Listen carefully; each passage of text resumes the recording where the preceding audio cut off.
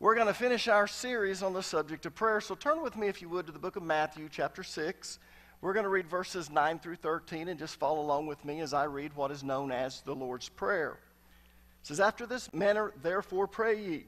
Our Father which art in heaven, hallowed be thy name.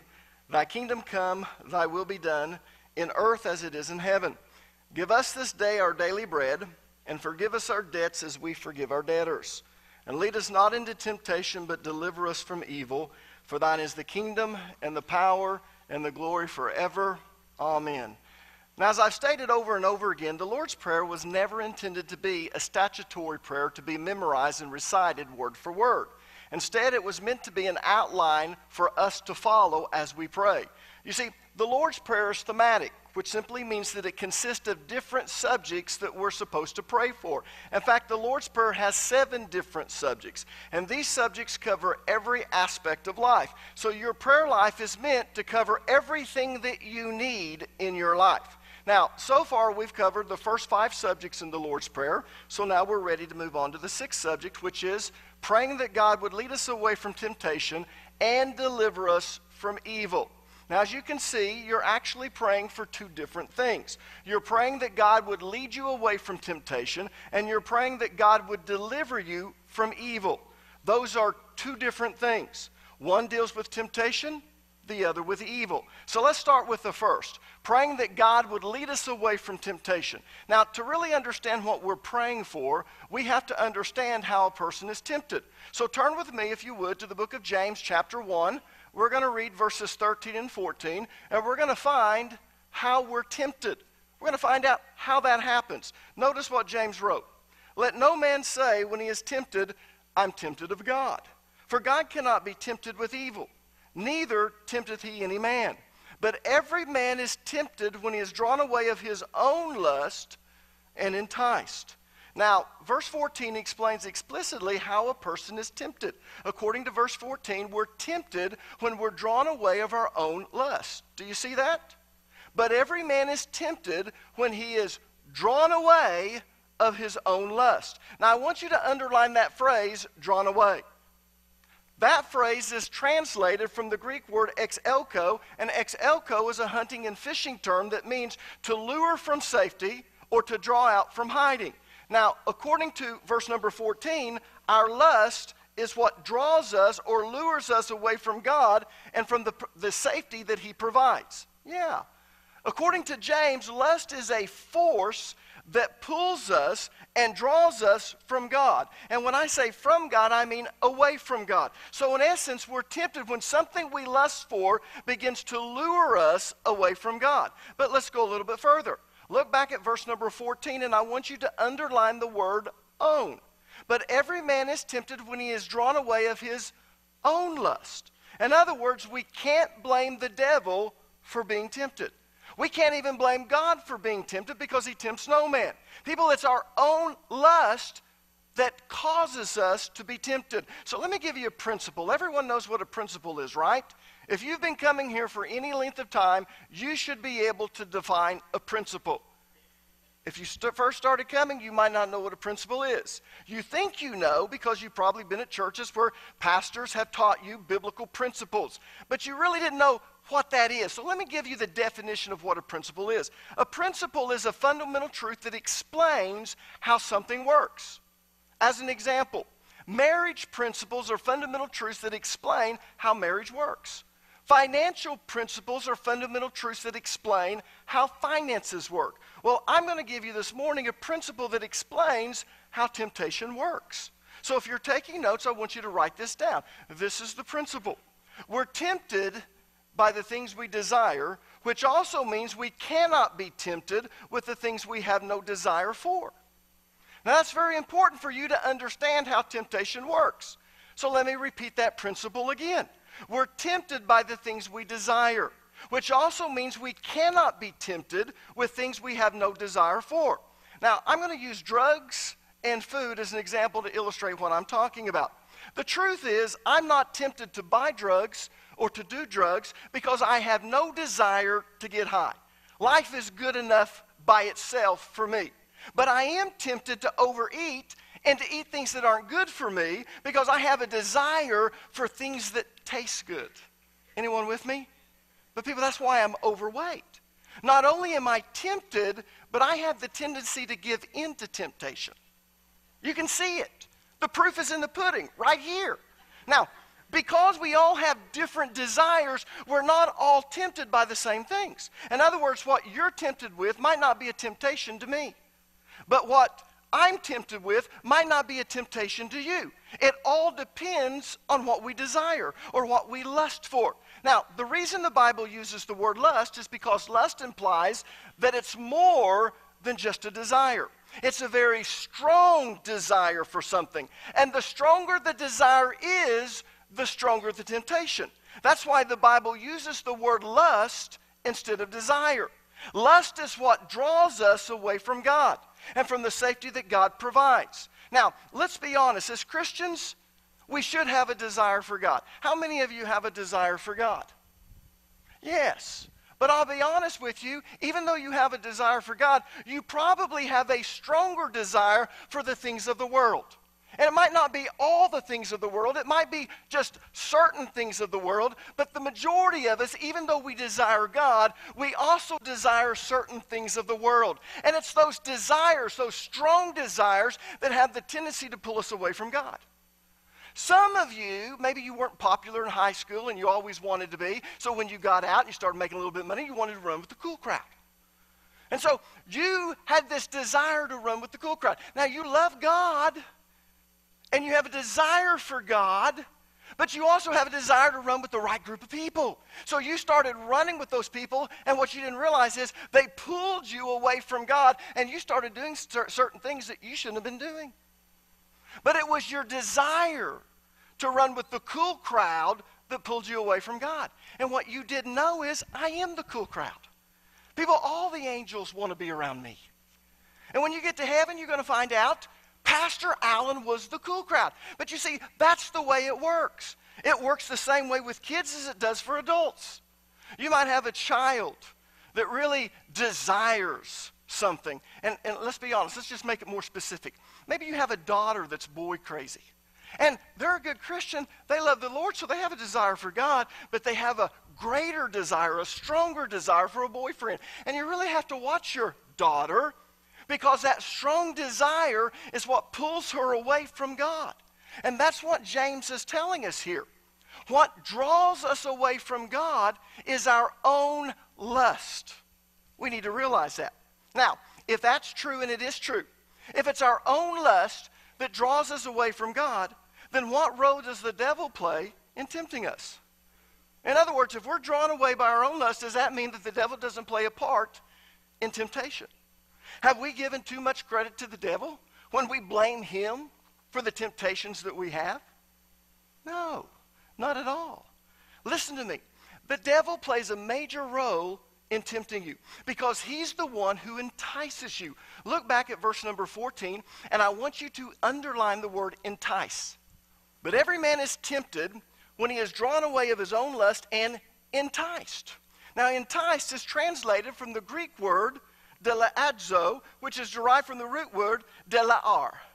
Now, that's the correct way to pronounce it, but I can't pronounce it like that. So when I was memorizing the Greek words in my Greek classes, I memorized it as deliadzo and deliar. So that's the way I'm going to say it. But if you go somewhere else and you have someone who really is into the correct pronunciation, they're going to say it differently, but I'm not going to do that. So let me say that again. Enticed is translated from the Greek word deliadzo, which is derived from the root word deliar. And deliar is a fishing term that means bait or lure. Now, fishermen use bait or lures to entice fish to bite their hook. You put something on your hook to entice that fish to bite your hook. And that's what deliadzo means. It means to use a lure or bait to try and entice us or seduce us to do something that we shouldn't do.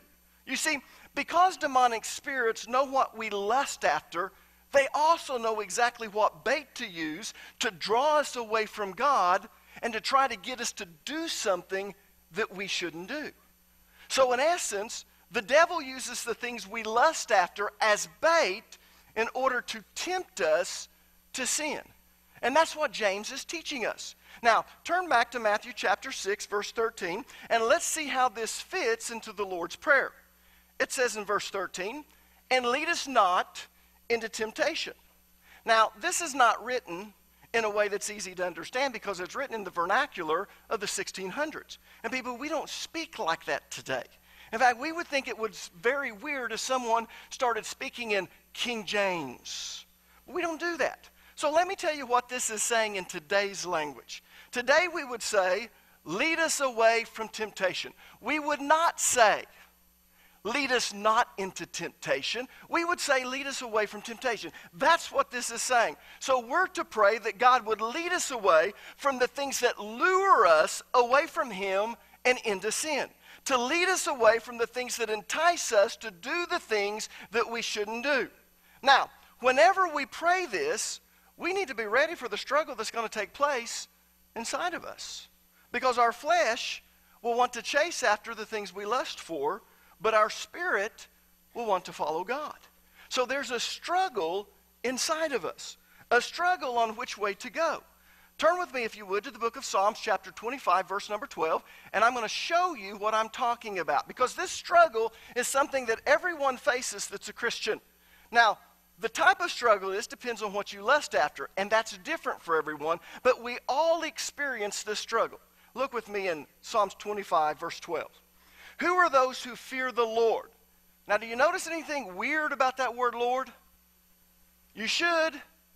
It's in all caps, because it is in your Bible. Now, if it's in all caps, what does that mean? It means that is translated from the Hebrew word Yahweh. And Yahweh is the redeeming, covenant-keeping name of God. So what this is telling us is this is talking to those who were redeemed and in a covenant relationship with God. Everyone with me? So it says, who are those who fear the Lord? Well, it's those who are redeemed and are in a covenant relationship with Him. And then it goes further. He, talking about Yahweh, will show them, the Christians today, or those who are redeemed in a covenant relationship with Him, the path they should choose.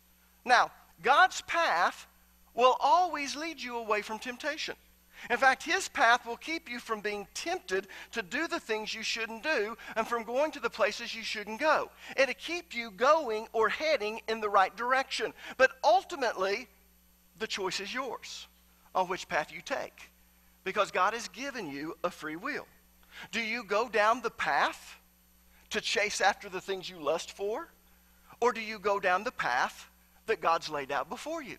The whole reason you're coming to church is to find out the path that God wants you to take. You're supposed to be learning what God wants you to do. Now, it's pretty easy to do what God wants you to do on Sunday morning. But tomorrow morning, Monday morning, Tuesday morning, maybe when you get off work, you're going to have a struggle because you're going to have this choice. Do you chase after the things you lust after, or do you chase after the things of God? Do you follow God's path, or do you follow the path of the things you lust for? And that's the struggle that takes place within us. Ultimately, though, the choice is ours because God has given us a free will. Look at verse 12 again, and I want you to notice the phrase, should choose. It says, who are those who fear the Lord? He will show them the path they should choose. Now, the phrase should choose implies that there's a choice involved. In other words, God will tell you what to do and where to go to keep from being tempted, but people, it's up to you to choose whether you listen to God or not. Now, how do you apply this to prayer? Well, first of all, you have to be honest with yourself and honest about your spouse and honest about your children. You don't have to be honest to anyone else, but you have to at least be honest to yourself and about your children. Because you have to know what your weaknesses are. If you're not honest with yourself, you're not honest about the root issue of the things that draw you away from God. You see, because you're a Christian, there's within you this desire to serve God and go down the path that He wants. But because you have the Adamic nature, there are certain things inside you that want what the world has to offer. Now, not all the things the world has to offer, but some of the things the world has to offer. And those are your weaknesses. Those are the things that draw you away from God. Those are the things the devil uses to lure you or entice you away from God. Some of you come to church for a month or two and do really well, and then you drop out for 6 months. Why did you drop out? Well, if you would be honest with yourself, there's something that drew you away from God. And when you look inside of you, there's this lust, there's this desire within you that draws you away from God. And you have to know that. And when you get in your prayer time and it comes to, God, lead us away from temptation, or if you want to keep with the King James Version, lead us not to temptation. You have to say, God, I know your desire is to give me this path that's after you, but you know, Lord, I've always had this weakness. I've always had this desire for this, and this is what tempts me. This is what causes me to do that. And when you are honest with yourself and you say, God, help me to do the things I need to do to stay on your path. Show me what I can do that creates a boundary. Show me what I need to do to stop me from going down this way. Now, what is with your children? You have to be honest about their weaknesses. You have to look at your children. You have to realize, if they're a Christian, yes, they desire God. But then you begin to see maybe they desire a boyfriend or a girlfriend more. Maybe they desire being popular more. Maybe they desire fitting in more important than being obedient to God. And so you have to understand those are the things the devil is going to use to draw them away from God. He's going to use those desires to bait them or lure them away from God and into doing things they shouldn't do. Maybe they would take drugs just to fit in. Maybe they want to party just to fit in. Maybe it's like parents like children. So you have to be honest about yourself, about your children. You come to God and you say, God, show me those desires within me that are not good. Show me those things that lead me into temptation. Show me the root issue that causes me to fall away from you. And when you get honest with God, God gets honest with you. What you don't know, and the reason I can't actually say, here's how I pray, because if I started praying, I would reveal certain weaknesses about my family. And I don't have a right to do that. But I know the weaknesses of Micah Joy. I know the weaknesses of Macy because I'm objective. Some of you are not objective about your children. The reason you're not objective is probably you have the very same weaknesses they have. Your kids are going through the very same things you went through. You've never overcome it. So you try to justify it that it's not that big a deal. And the reason you're not close to God is the same reason they're not going to be close to God. But you don't know the heartache that might cause them. So you get real with God and you say, God, you know what Micah Joy is like. God, you know what Macy is like. Now, Father, these are the things that draw them away. And Lord, I'm praying that you'd work on their heart, that you would show them what is really important in this life, what really matters in this life. God, show them the path to be able to set boundaries, to so desire you that those things are no longer strong desires, but they're weak desires compared with the desire to serve you. And that's where you really get real with God. And most of us go through the Lord's Prayer and we think it's a statutory prayer to be recited word for word. And that's not what it is at all. It's an outline for us to follow, and it deals with the serious issues of life. Now, let's move on. Turn back to Matthew chapter 6, verse 13, and let's look at the second part of this verse. And lead us not into temptation, but deliver us from evil.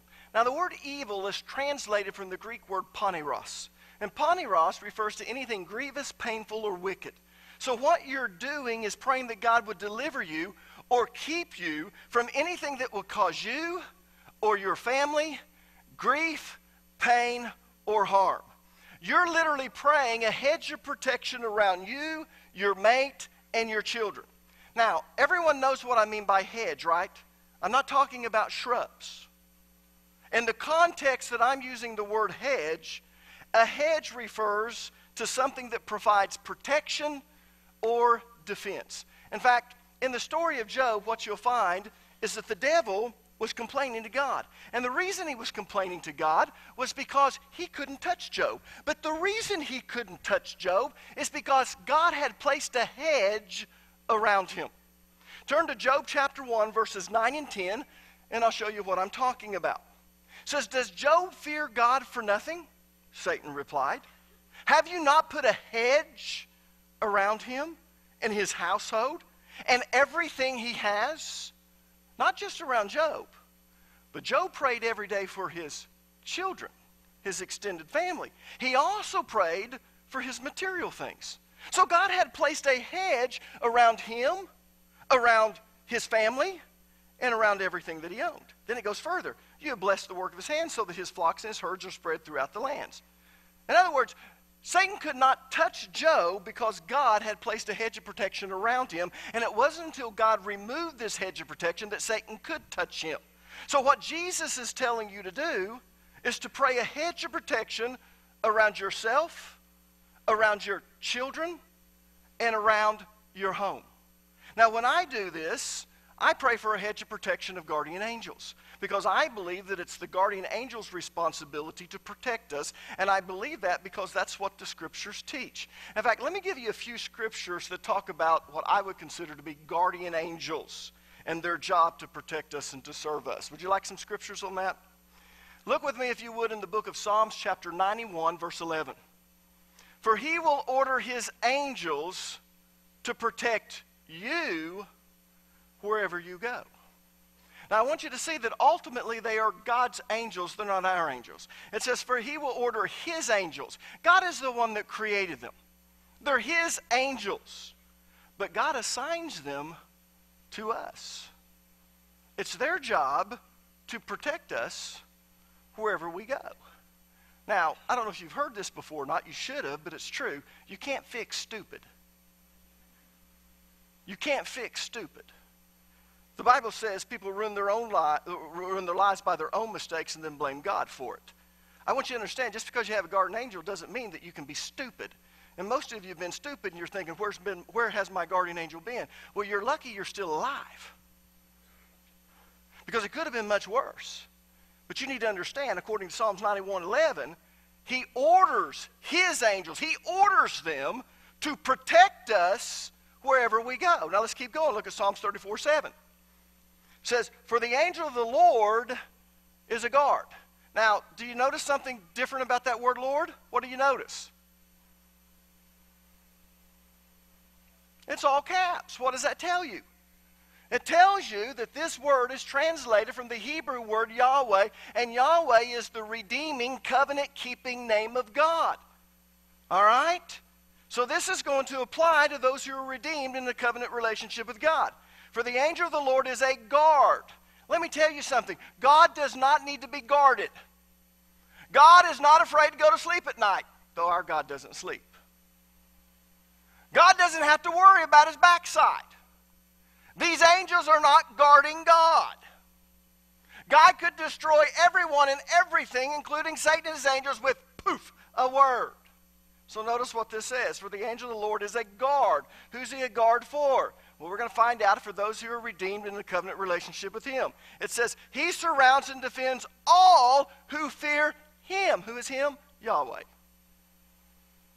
These angels are guards to surround and defend those who are in a covenant relationship with God. Wow. Yeah. Now, when you say something surrounds and defends, what is that? That's a hedge of protection. There's the scripture. Matthew 18:10. See that you do not despise one of these little ones, talking about children who are defenseless. For I tell you that their angels in heaven always see the face of my Father in heaven.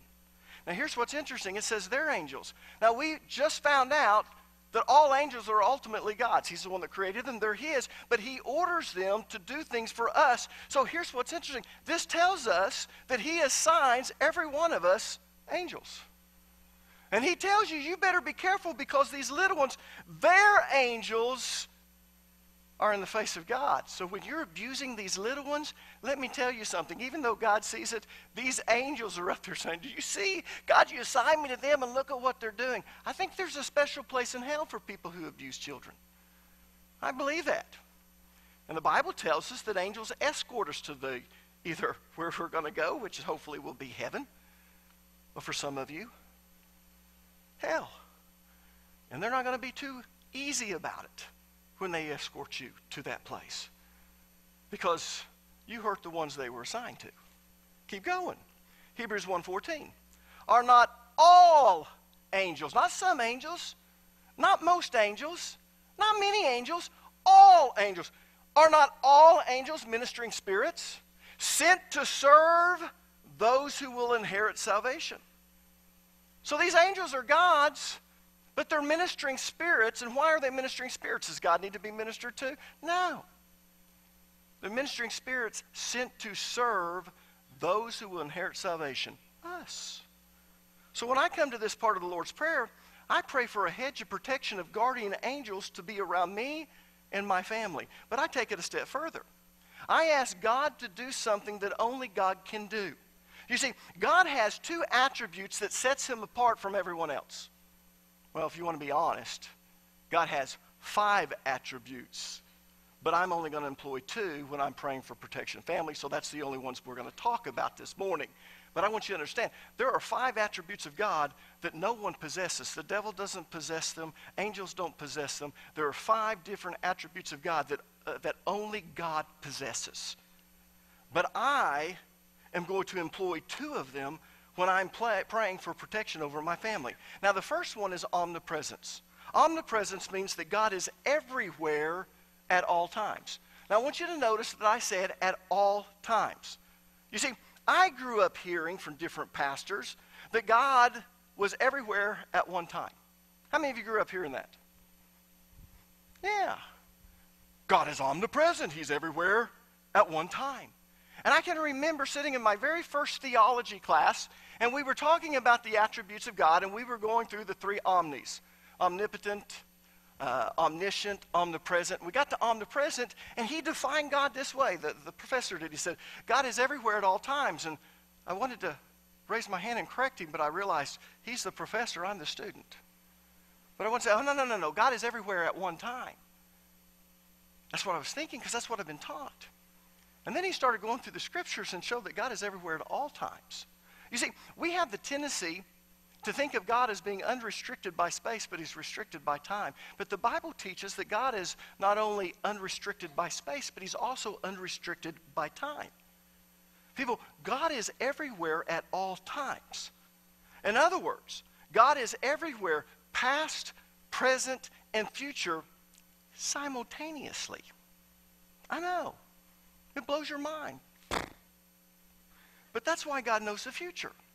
It's because he's in the past, present, and future simultaneously. In other words, at the same time. Some of you wonder, well, how in the world could Jesus die for my sins? Because he died 2,000 years ago and I'm living here. It's because Jesus is very God of very God, which means that he has these same attributes. Not only that, the Holy Spirit is God. That's what we talk about in the Trinity. So when Jesus was back there, 2,000 years in the future, when I said, Jesus, I want you to be Lord, the Holy Spirit reached out and grabbed my spirit, immersed me in the body of Christ that was just getting ready to suffer. And he was made my sin. We were joined and became one spirit. Why? How? Because God is omnipresent. God is in the past, present, and future simultaneously. The second attribute that I want to talk about that sets God apart from everyone else is what theologians call middle knowledge. How many of you have ever heard of middle knowledge? If you've come here, you probably have. How many have never heard of middle knowledge? Well, let me explain what middle knowledge is. Middle knowledge means that God not only knows what will happen in the future, but he knows what could happen in every possible situation. Now, that'll blow your mind too, so let me say it again while you're thinking about it. Middle knowledge means that God not only knows what will happen in the future, but God knows what could happen in every possible situation. Because God not only knows what you do because he's in the future, but he also knows what man thinks. He knows how we feel. He knows all those things we don't want anyone else to know about, because God knows the intentions of the heart. He knows the thoughts of the heart. He knows all of those things. But here's what's interesting about that. It's true. God not only knows what could happen, but or what will happen, he knows what could happen in every possible situation. And when you realize what God can do, It takes your prayer life to a whole nother level. Yeah. You see, because God is in the future right now, omnipresent, and because he knows what could happen in every possible situation, middle knowledge, he knows exactly what to do to deliver me from evil. Oh my gosh. I don't know if you guys caught that, so let me say that again. I'm going to put it up on the screen. Because God is in the future right now, omnipresent, and because he knows what could happen in every possible situation, middle knowledge, he knows exactly what to do to deliver me from evil. Wow. Now, let me show you how knowing this affects the way you can pray. And the way I'm going to do that is I'm going to show you how I pray. My wife told me when we started this series, she said, Alan, it won't be enough to teach them how to pray. You're going to have to use examples. You're going to have to show them how you pray. And I thought to myself, God, I don't want to do that because this is kind of an intimate part of me. And it's kind of like opening yourself up and being vulnerable. But my wife is right. And that's why I've been doing it. So let me show you how I pray when I get to this part and deliver us from evil. Say, God, thank you for being such a good God and wanting to put a hedge of protection around me. And God, right now, I'm just praying for this hedge of protection of guardian angels around my children. I pray, God, that you would anoint these angels and that you would instruct them not only on where danger is, but where danger will be. And God, I pray that you would instruct them on how to manipulate the situations that Micah and Macy find themselves in, the circumstances surrounding them, even people in time, so that Micah and Macy are never in the same place at the same time that danger is. God, if danger is in the classroom, take them out of the classroom. If danger is down the hallway, take them the other way. God, if danger is going to be on that road and they would be in an accident, Lord, you manipulate time, you manipulate people so they are never there. God, I'm trusting you to do this in Jesus' name. Now, when you learn those things, then the Holy Spirit begins to speak to you, and you know whether you need to pray more or less. There are times when I'm praying for that and there's a burden. And I know that God knows that there's going to be something in the future and I need to pray a little bit harder. And I need to get into it. And I start praying even more until that goes away. In the old days, they called that praying through. Today, most people don't even pray, so they don't even know what praying through is. They're just glad to pray. But let me tell you, when you do this, God does wonderful things. I can't tell you the things that God has protected my children from, protected me from, protected my wife from, because most of the time I never even see them.